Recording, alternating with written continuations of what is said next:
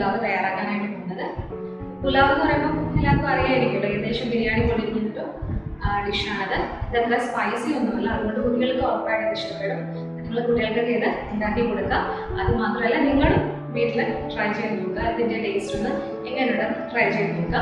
അപ്പോൾ ഇത് എങ്ങനെയാണെന്ന് നമുക്ക് തയ്യാറാക്കുന്നത് നോക്കാം. വീഡിയോയിലൂടെ പോകുന്നതിന് മുമ്പായിട്ട് നിങ്ങൾ എൻ്റെ ചാനൽ ആദ്യമായിട്ടാണ് കാണുന്നതെങ്കിൽ ഒന്ന് സബ്സ്ക്രൈബ് ചെയ്തിട്ട് സപ്പോർട്ട് ചെയ്യുക. അതുപോലെ നിങ്ങളുടെ ഫാമിലി ഫ്രണ്ട്സ് എല്ലാവർക്കും ഒന്ന് ഷെയർ ചെയ്യുക കേട്ടോ.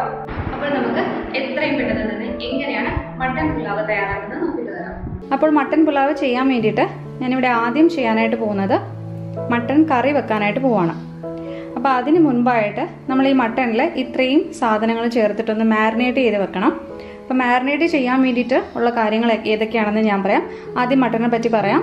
ഞാനിവിടെ എടുത്തിരിക്കുന്നത് കറക്റ്റ് ഒരു 1/2 കിലോ മട്ടനാണ്. ഇത് ഞാൻ നന്നായിട്ട് ക്ലീൻ ചെയ്ത് വെച്ചിരിക്കുന്ന മട്ടനാണ് കേട്ടോ. ഇനി അടുത്തതായിട്ട് ഇത് കറക്റ്റ് ഒരു 12 അല്ലി വെളുത്തുള്ളി, അതിനനുസരിച്ചിട്ട് ഒരു മീഡിയം സൈസിലുള്ള ഇഞ്ചി, പിന്നെ ഒരു 4 പച്ചമുളക്, ഈ 3 എണ്ണം കൂടി ഇട്ടിട്ട് നല്ലതുപോലെ ക്രഷ് ചെയ്തെടുത്തിരിക്കുന്നതാണ് കേട്ടോ ഇത്. അതായത് വെളുത്തുള്ളി, ഇഞ്ചി, പച്ചമുളക് ഇത് 3ഉം കൂടെ നന്നായിട്ട് ക്രഷ് ചെയ്ത് വെച്ചിരിക്കുകയാണ്. പിന്നെ ഇതൊരു 1/2 ടീസ്പൂൺ മഞ്ഞൾപ്പൊടി, 1/2 ടീസ്പൂൺ ഗരം മസാല, ഇതൊരു 1/4 ടീസ്പൂൺ ജീരകപ്പൊടിയാണ്. അപ്പം ഞാൻ നോർമലി ഇവിടെ ജീരകം പൊടിക്കുന്നതിന് മുൻപായിട്ട് ഒന്ന് വറുത്തിട്ടാണ് ജീരകം പൊടിക്കുന്നത്. അങ്ങനെ വറുത്ത ജീരകത്തിൻ്റെ പൊടിയാണ് ഇത്. കറക്റ്റ് ഒരു 1/4 ടീസ്പൂൺ. പിന്നെ ഇത് ഏകദേശം ഒരു 1/2 കപ്പ് മല്ലിയില, ഇതൊരു 1 ടേബിൾ സ്പൂണോളം പുതിനയില, പിന്നെ കറക്റ്റ് 1 ടേബിൾ സ്പൂൺ നാരങ്ങയുടെ നീര്. അപ്പോൾ ഇത്രയും ഐറ്റങ്ങളാണ് നമുക്ക് മാരിനേറ്റ് ചെയ്യാനായിട്ട് വേണ്ടത്. അപ്പോൾ ആദ്യം നമുക്ക് മാരിനേഷൻ സ്റ്റാർട്ട് ചെയ്യാം. അപ്പോൾ ആദ്യം ഈ മട്ടണിലോട്ട് നമ്മളുടെ ഇഞ്ചിയും വെളുത്തുള്ളിയും പച്ചമുളകും കൂടി ക്രഷ് ചെയ്ത് വെച്ചിരിക്കുന്നത് ഇട്ട് കൊടുക്കാം. പിന്നെ ഇതിനകത്തോട്ട് മഞ്ഞൾപ്പൊടി ആഡ് ചെയ്ത് കൊടുക്കാം, ഗരം മസാല ആഡ് ചെയ്തിട്ട് കൊടുക്കാം, ഇനി ജീരകപ്പൊടിയും കൂടെ ആഡ് ചെയ്തിട്ട് കൊടുക്കാം. ഇനി ഇതിലോട്ട് മല്ലിയില ചേർത്ത് കൊടുക്കാം, പുതിനയില ചേർത്ത് കൊടുക്കാം, നാരങ്ങ നീര് ചേർത്ത് കൊടുക്കാം. ഇനി ഇതിൽ ആവശ്യത്തിന് വേണ്ട ഉപ്പ് ചേർത്ത് കൊടുക്കാം. എന്നിട്ട് ഇതെല്ലാം കൂടി ഇട്ടിട്ട് നല്ലതുപോലെ ഒന്ന് മിക്സ് ചെയ്ത് കൊടുക്കാം.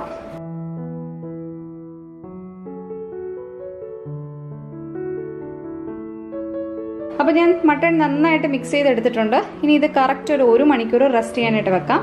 റെസ്റ്റ് ചെയ്ത് കഴിയുമ്പോഴത്തേക്ക് നമുക്കിത് കുക്കറിനകത്തിട്ട് വേവിച്ചെടുക്കാം. അപ്പോൾ ഞാൻ നമ്മുടെ മട്ടൺ മാരിനേറ്റ് ചെയ്ത് വെച്ചിട്ട്, അതായത് റെസ്റ്റ് ചെയ്യാനായിട്ട് വെച്ചിട്ട് കറക്റ്റ് 1 മണിക്കൂർ കഴിഞ്ഞു. ഇനി ഇത് നമുക്ക് ഒരു കുക്കറിലോട്ട് ഇട്ട് കൊടുക്കാം. ഇനി ഇതിലോട്ട് കറക്റ്റ് ഒരു 3 കപ്പ് വെള്ളം ചേർത്ത് കൊടുക്കാം. എൻ്റെ കപ്പ് എന്ന് പറയുന്നത് കറക്റ്റ് 250 ml കപ്പാണ് കേട്ടോ. എൻ്റെ ഒരു കപ്പ് എന്ന് പറയുന്നത് 250 ml കപ്പാണ്. അപ്പോൾ ഇതിൽ കറക്റ്റ് ഒരു 3 കപ്പ് വെള്ളം ഇതിലോട്ട് ആഡ് ചെയ്തിട്ട് കൊടുക്കാം.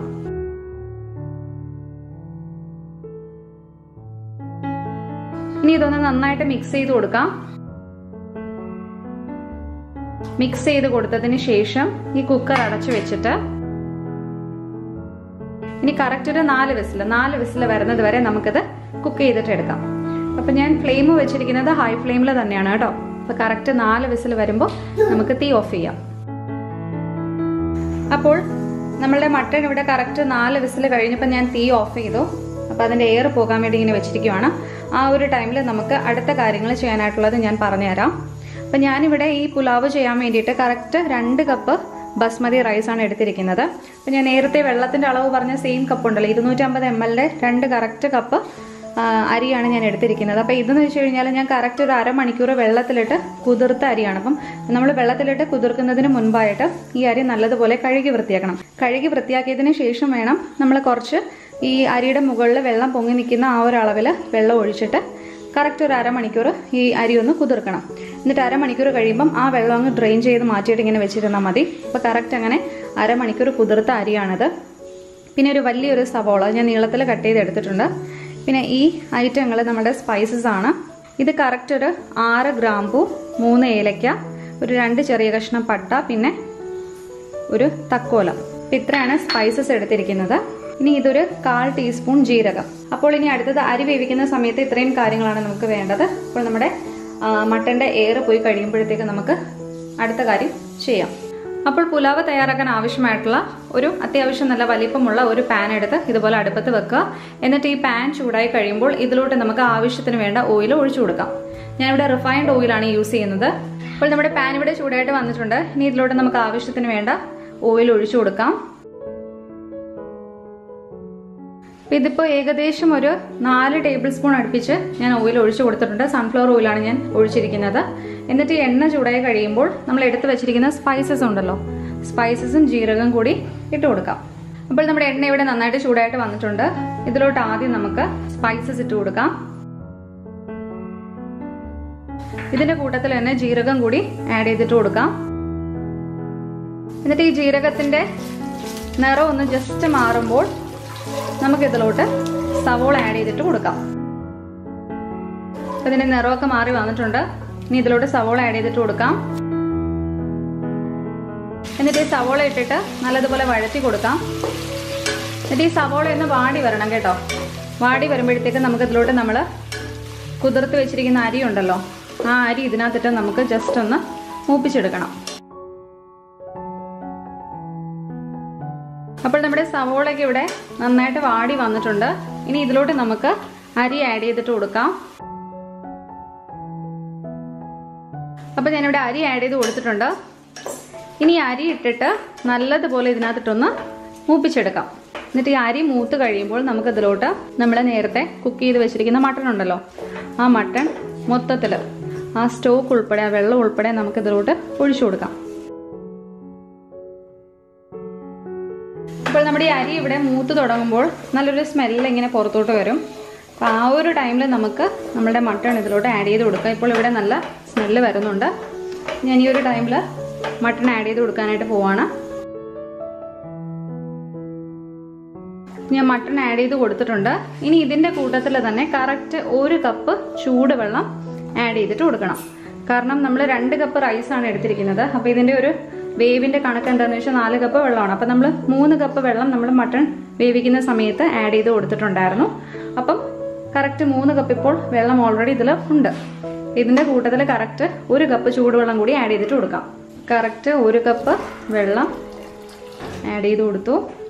ഇനി മട്ടൺ വേവിച്ച ടൈമിൽ നമ്മൾ ഉപ്പ് ഇതിൽ ചേർത്ത് കൊടുത്തിട്ടുണ്ടായിരുന്നു. അപ്പോൾ ഈ ഒരു ടൈമിൽ ഉപ്പിൻ്റെ ആ ഒരു അളവ് നോക്കിയിട്ട് വേണമെന്നുണ്ടെങ്കിൽ ആഡ് ചെയ്ത് കൊടുക്കാം. ഞാനിവിടെ ഉപ്പിൻ്റെ അളവെന്ന് നോക്കട്ടെ. കുറച്ചുകൂടി ഉപ്പ് ആവശ്യമുണ്ട്. എന്നിട്ട് ഇതിട്ടിട്ട് നന്നായിട്ട് മിക്സ് ചെയ്ത് കൊടുക്കാം. മിക്സ് ചെയ്ത് കൊടുത്തിട്ട് ഇതൊരു തിള വീഴണം. തിള വീണ് കഴിയുമ്പോൾ നമുക്ക് ഈ പാൻ അങ്ങ് കവർ ചെയ്തിട്ട് കൊടുക്കാം. അപ്പോൾ തീ ഇവിടെ ഹൈ ഫ്ലെയിമിലാണ് ഇരിക്കുന്നത്. ഇപ്പോൾ നമ്മുടെ റൈസൊക്കെ ഇവിടെ നന്നായിട്ട് തിളച്ച് തുടങ്ങിയിട്ടുണ്ട്. ഇനി ഇത് ജസ്റ്റ് ഒന്ന് മിക്സ് ചെയ്ത് കൊടുക്കാം.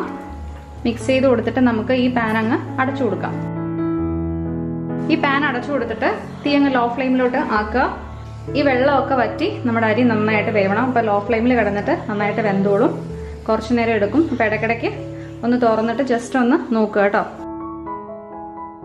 അപ്പോൾ ഇപ്പോൾ കറക്റ്റ് ഒരു 14 മിനിറ്റ് കഴിഞ്ഞിട്ടുണ്ട്. ഞാനിത് തുറന്ന് നോക്കാനായിട്ട് പോകുവാണ്.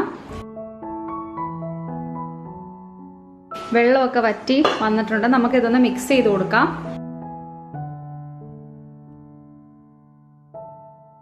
വെള്ളമൊക്കെ നന്നായിട്ട് വറ്റി വന്നിട്ടുണ്ട്. ഒട്ടും വെള്ളം തന്നെ ഇല്ല. അപ്പോൾ ഞാൻ തീ ഓഫ് ചെയ്ത് കൊടുക്കാനായിട്ട് പോവാണ്. ചോറൊക്കെ നന്നായിട്ട് വെന്ത് വന്നിട്ടുണ്ട് കേട്ടോ. അങ്ങനെ നമ്മുടെ മട്ടൻ പുലാവ് ഇവിടെ റെഡിയായിട്ട് വന്നിരിക്കുവാണ്. ഇനി ഇതിൻ്റെ ചൂട് പോയി കഴിയുമ്പോൾ നമുക്ക് വേറൊരു പ്ലേറ്റിലോട്ട് മാറ്റാം. അപ്പോൾ എല്ലാവർക്കും മനസ്സിലായല്ലോ ഈ മട്ടൻ പുലാവ് എങ്ങനെയാണ് തയ്യാറാക്കുന്നത്. നിങ്ങൾ ഉറപ്പായിട്ട് ട്രൈ ചെയ്ത് നോക്കുക. ട്രൈ ചെയ്തിട്ട് നിങ്ങളുടെ വിലയേറിയ അഭിപ്രായങ്ങളും നിർദ്ദേശങ്ങളും ഒരു കമന്റായിട്ട് പോസ്റ്റ് ചെയ്യുക. ഇനി നമുക്ക് വേറൊരു റെസിപ്പിയുമായിട്ട് കാണുന്നത് വരേക്കും. Till then, signing off, Jincy. Thank you.